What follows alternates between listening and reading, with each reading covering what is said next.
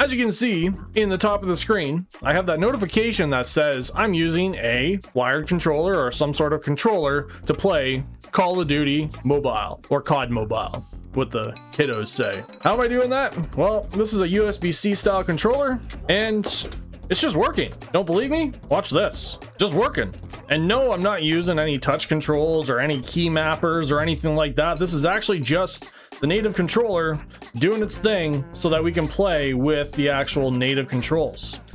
How did I do this? Well, I'm about to show you that because this works out great with any USB-C style controller on at least the phones that I've tried it on. See, look at that controlling. And this is just like playing with a Bluetooth controller that allows this, but with USB-C connectivity, which is better for low latency on even higher end devices. So let's learn how to do this. Don't forget to like this video. All of the files and everything else are going to be linked in the description of this video that I'm going to be showing you here today. It's really not that hard to do, guys. It is something that you're going to learn, and it's also going to teach you something that I didn't know until about 5 months ago, or 4 months ago, I think it was, that you can do with your Android, from your Android, on your Android, as I get a nice double kill. So before we do this, I'm just going to finish this round and speed through the rest of this gameplay. Yeah. The built-in controller is a lot better than, yeah, that's me, the on-screen button mapping tool. So the very first thing you're going to do, you're going to download the zip file that I have provided you in the description below. This zip file contains important files that we are going to need to get this to work. So once you've downloaded this Xbox or handheld with classes, you're going to just long press on it or open it up and then grab these 4 files right here. Basically, just extract it somewhere where you know where it's going to be. I'm going to extract it into my documents, into a folder in here called Xbox My Phone. Okay. The reason why I'm calling it that is just because I know where that is. It's going to be in there and I know how to get back to it when I need to. The next thing is go to your documents folder, go to that folder that you just created and grab this classes file, long press on it, click on the 3 dots, click copy, go to your 3 lines, go to your device name and paste it on the root directory of your device. The root directory is basically just this area right here, which is your area that shows your documents, your downloads, your pictures folders, all that kind of stuff. Make sure that that classes.dex file is sitting right there. Now the next thing we're going to need 2 applications. One is called Termux. Termux is a command line tool just like your PC has or your desktop has, whatever, that allows you to run some commands. I know that sounds a little bit scary at first, but I promise you this is easy as long as you pay attention.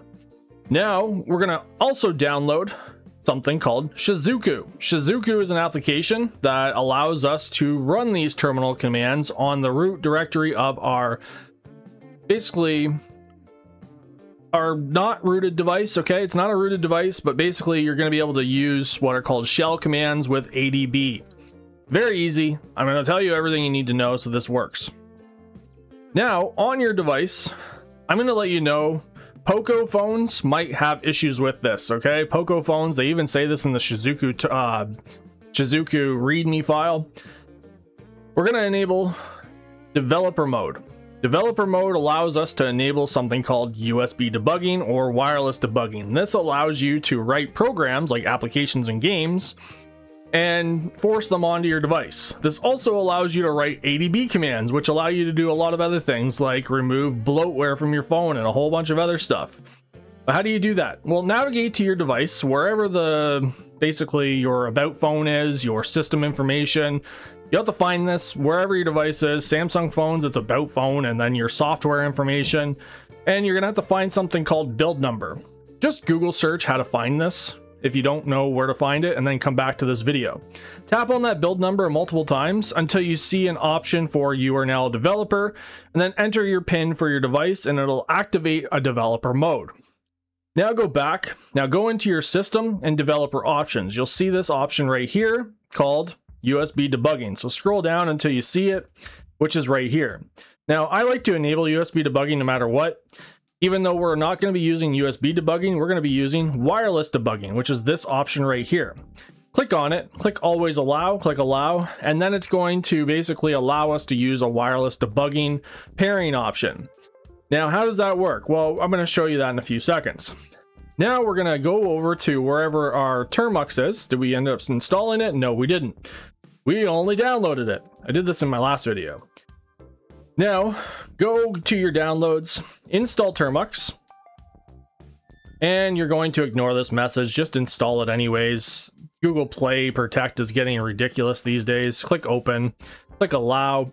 Now, Termux requires your storage access, so long press on the actual application, click app info, go to permissions, click on files, click allow. Now we'll be able to have access to our Termux files. Now go and install the Shizuku app, okay? Shizuku install. Now this is an application that's also on the Google Play Store. I haven't tested the Google Play Store versions. I'm just letting you know that. Now for pairing, this is very important. Make sure you pay attention. Click on the pairing button.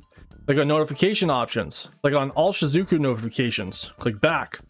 Now click on the button that says developer options. Now you're going to go over to the wireless debugging. Keep going until you find it. There it is right there. Now click on it. Don't click the checkbox, the actual toggle switch or anything. Just click inside of it. So what I mean is right here, click there and it'll go right into it. Click on pair device with pairing code, not QR code, pairing code. Click on that. Now a little dialog is going to pop up at the bottom and another notification is going to pop up at top. You're going to enter that code. Mine is 085029. Your code might be different. It'll be exactly a completely different number altogether. Click that. Now you can start the Shizuku services. Go back into Shizuku. Go back. Go back again. Click start. Now wait for it to run this and it'll say it'll take about 3 seconds, and now we have authorization to run some shell commands. How do we do that? Well, I'm going to be using an application called EmuFiles. EmuFiles allows me to get into my storage access framework, which allows me to see all of this stuff right here, like Mojo Launcher, Termux, Xalith Launcher, even some emulators and stuff like that, which allow you to store the storage access framework. See how there's a Termux one? We're going to click on that. We're going to click the 3 dots, click on new folder, and you're going to type in Rish, okay? Rish is what we're going to type in here. Refresh it. There it is right there.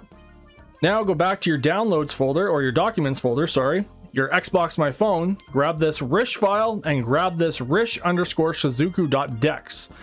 Now copy it. Go to your 3 lines, go to Termux, copy it inside of this Rish folder.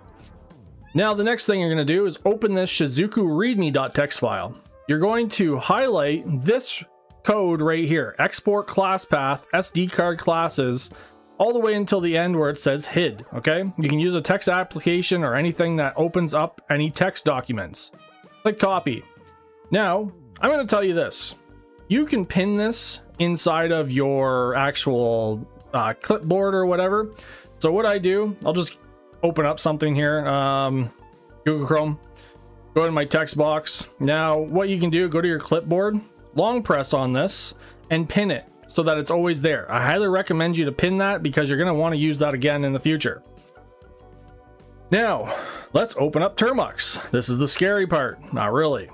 Go to Termux. Go to this page right here. Type in CD, like the compact disc, CD, Rish. We're going to get into that Rish folder. Now type in bash Rish. Let's bash some Rish. Okay, now click on allow all the time. Now we're able to set up what are called shell commands. Very important, okay? You're gonna have to do this cd rish and bash rish section when you restart your phone, or if you disconnect your controller and you try to connect another controller. I don't know why it does that, but it doesn't hold on to it if you restart the phone and or if you disconnect your controller for a long period of time and reconnect it again.